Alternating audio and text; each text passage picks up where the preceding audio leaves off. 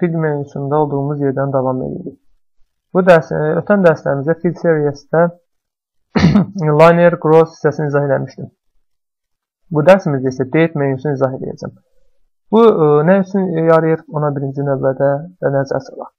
Baxın, mən A1 xanasından cari tarixi əlavə eləmək istəyirəmsə, Ctrl 2 nöqtə, yəni L hərfinin sağında olan 2 nöqtə hissəsini sıxıram, ikisini bir yerə sıxıram, Enter tıklayıram və cari tarixi əlavə elədim.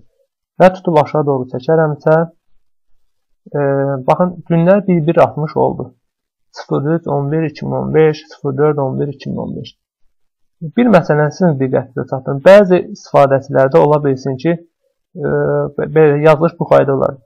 11.03.2015 və yaxud da 2015/11/03. Yəni, bu sizi aldatmasın.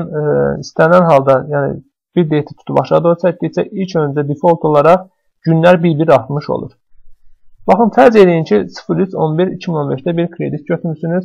Sizə lazımdır ki, hər ayın 3-ü kreditin ödəniş vaxtı kimi bir qrafik çizasınız. Baxın, gəlirsiniz Fill Series Date olaraq seçdim. Mən dedim, hər ayın 23-ü. Yəni, hər ayın bu günü. Gəlib month seçəcəm. Yəni, günləri bir-bir artıracam. Aylar bir-bir artıracam və ən axırıncı dəyər deyəcəm ki, 01-01. Məsələn, 2018-ci ildə də mən bu krediti qutaracam. OK tıklayıb, columns deyirəm, yəni sütunlar boyu geçsin. OK tıklasam, baxın, kredit cədvəlimi hər ayın həmin günlər düzülmüş oldu.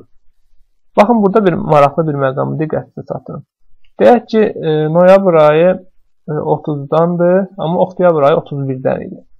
Oktyabr ayın 31-dən yazın. Mənə çox maraqlıdır ki, biz bu metodla əgər ayları bir-bir artsaq, növbəti ayın 31 olmasa, necə davranacaq edilir?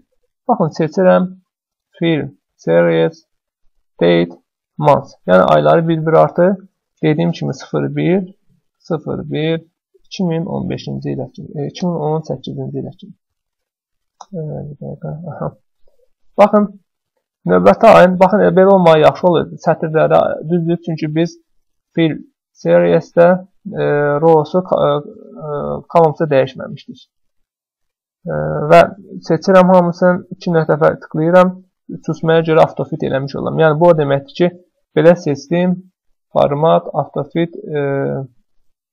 column width dedim, uzunluqları mən edir. Baxın, 31-in növbəti ayıcı oldu 30-u. Yəni, bizim növbəti tarixçəmiz üzrə 30-una düşmüş oldu. Məncə də bu davranış ağıllı bir davranışdır. Növbəti date'də növbəti gəlir weekday. Bu nədir? Baxın, mənə lazımdır ki, iş günlərini bu əraziyə düşsün. Yəni, 23 iş günün, növbəti 23 günün düşsün. Yəni, weekendlərə, həftə sonların çıxmaq şərti ilə.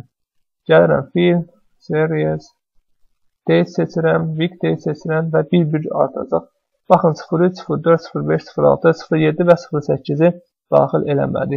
Əgər fikir versəniz, 07 və 08 şənbə və bazar günləri düşmüş olar. Aydındır. Fill seriyasının növbəti metod, baxın, year metodudur. Year metodu ilə biz illəri bir-bir artıra bilərik. Yəni, 2015-ci ilin noyabrın 3-ü, 2016-cı ilin, 2017-ci ilin, baxın, bu şəkildə illəri bir-bir artıra bilərik. Beləliklə, biz seriyasında date metodunu izah eləmiş olduq. Autofill isə standart bir doldurmadır. Normalda biz tutub aşağı doğru çəkəndə autofill type-ına keçirmiş oluruq. Məsələn, bunu seçdim, bu hissəni seçdim. Gəlirəm, Fill, Series, Autofill, OK tıklasam, birdən başlayaraq düzməyə başlayacaq. Bu formatda digər xanaları tətbiq edək. Baxın, yeni bir xana deyirəm ki, format tətbiq edin. Seçirəm bunu aşağı doğru. Fill, Series, Autofill, OK. Baxın, belə bir doldurmanı təmin edədir. Aydındır. Bu qədər. Deməli, növbəti fill seriyası hissəsini izah elədim. Növbəti menüdə justify və flash fill hissəsini izah edəcəm. Hər birinizə bu dərslərdə uğurlar arzu edirəm.